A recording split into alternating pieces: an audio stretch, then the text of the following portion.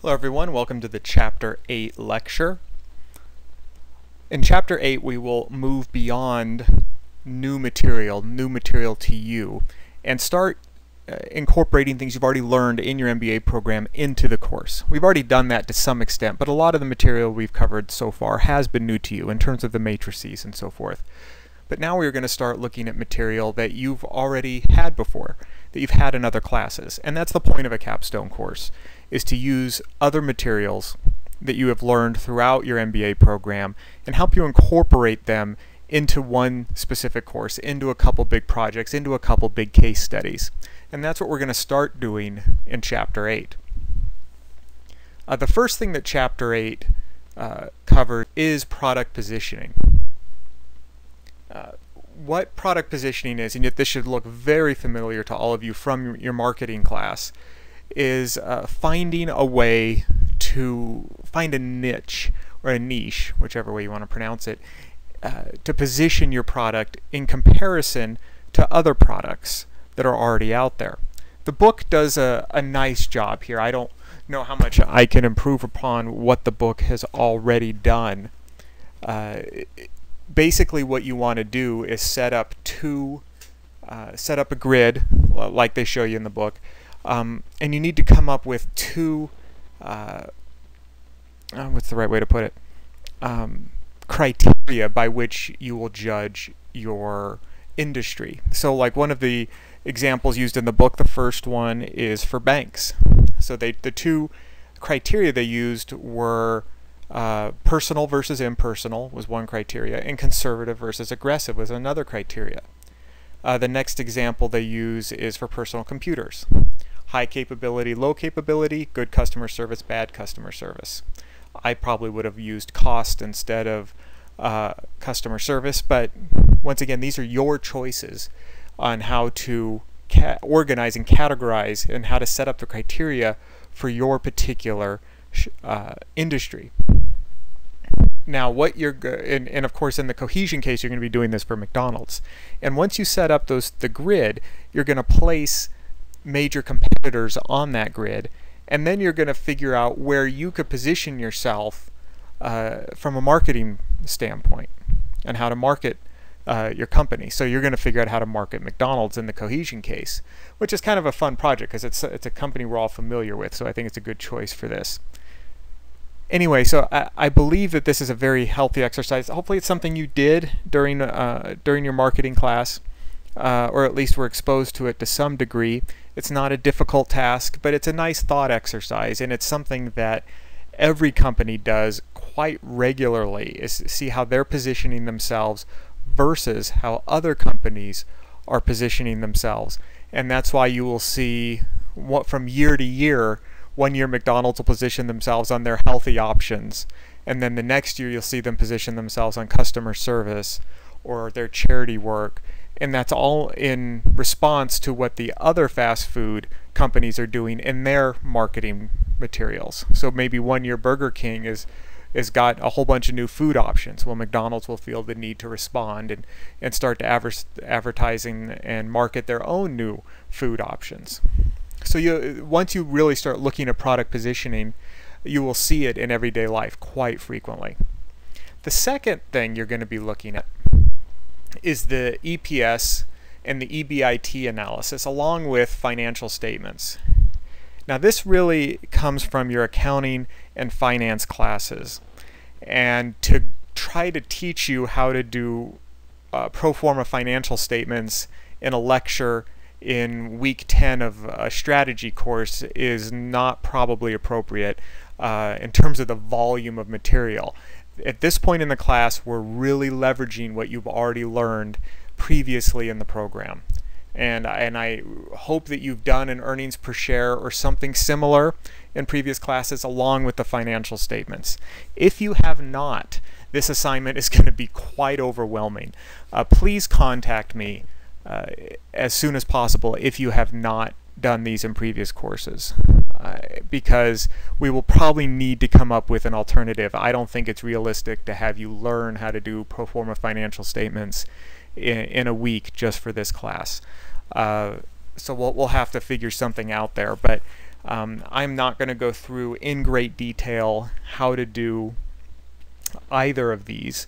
I believe that you will be able to recall how you've done it previously. The book does a nice job of walking you through and reminding you, but the book also takes into account that this is something you've already learned. So if it seems like the book doesn't get into enough detail, specifically on the financial statements, that's on purpose. Once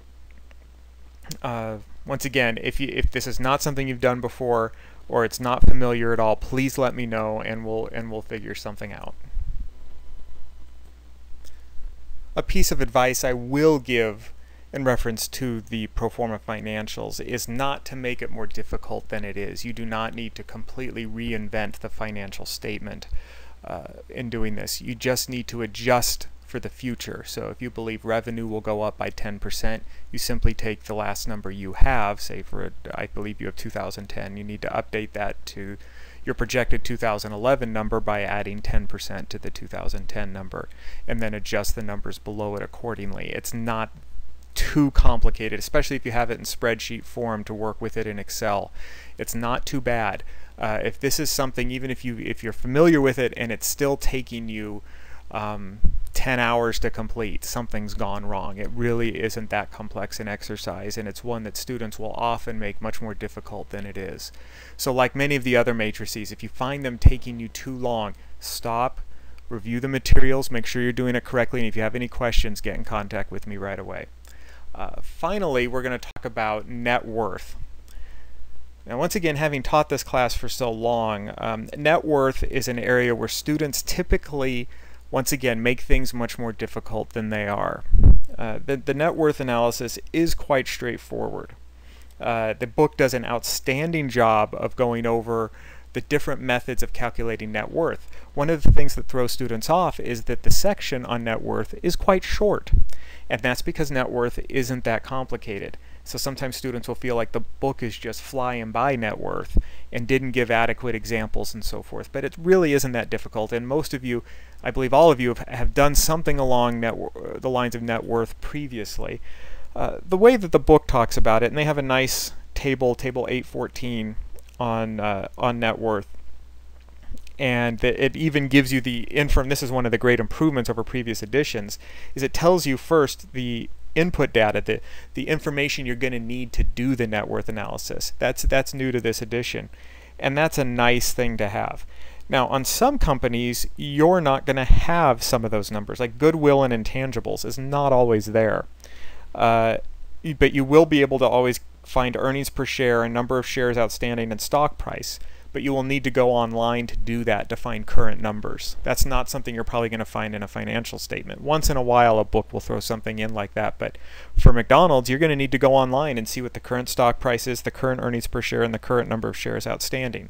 Once again, I prefer Yahoo Finance, but you can use any financial website you'd like. It'll be there on any of them. Net income you get from the income statement on the financial statements, and shareholders' equity is on the balance sheet, and so you can find all of these numbers quite easily. Total assets, once again, also in the financial statements. Forgot about that one. And then to do the net worth analysis, they use 4 methods.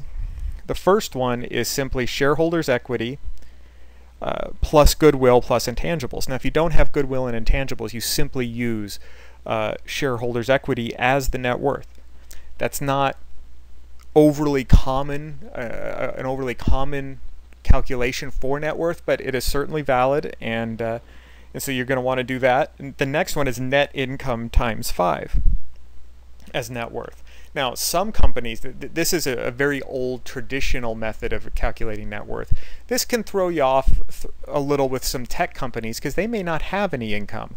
So if their net income is a negative number, negative 10,000 times 5, the net worth is not really negative 50,000.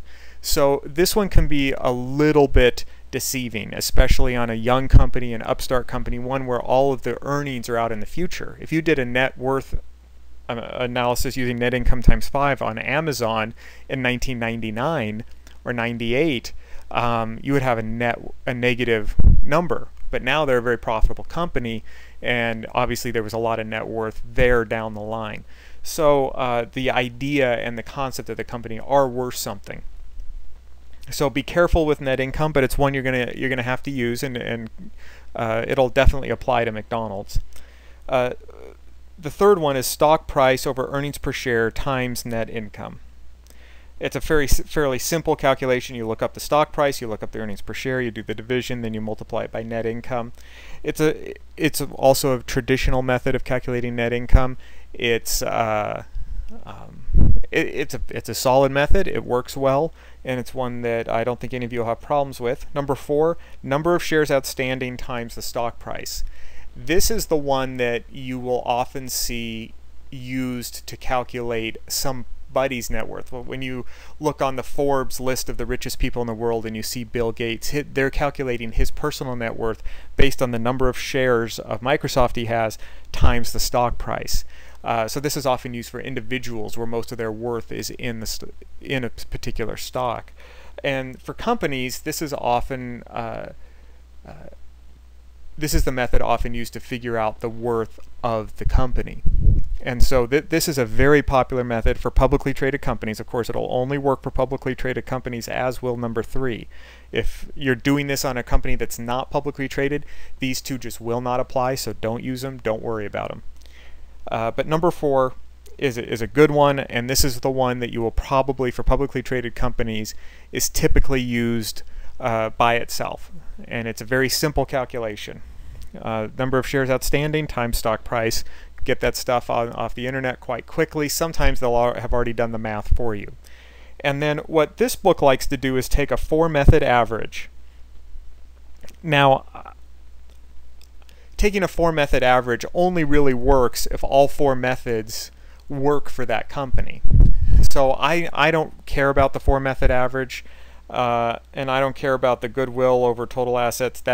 Don't worry about those two. What I'm really concerned about is 1 through 4, and then to tell me what that means. I mean, if the numbers aren't going to be too similar in some cases, but if you've got a company with a low net income for a year, they're still worth something. But if you use a 4-method average, number 2, net income times 5, is going to skew those results really low and be far beneath where the average is. Remember that the general population and the stock market really put the value at number 4. That's how they're valuing the company. And so if the value at number 4 is $10 billion and number 2 is 100 million, the actual value is much closer to 10 billion than it is 100 million. So something to consider with net worth. Once again, these are fairly simple calculations. The information should be fairly simple to get. If you find yourself spending a lot of time, take a step back, and if the solution doesn't present itself to you, let me know, and I'll be more than happy to walk you through. Like I said before, this is an area where students will often get stuck and make things a little harder on themselves than they need to. So the 2 things to remember: first, that not all of these methods are accurate for every company, and the second, if it's not a publicly traded company, you can't do 3 and 4.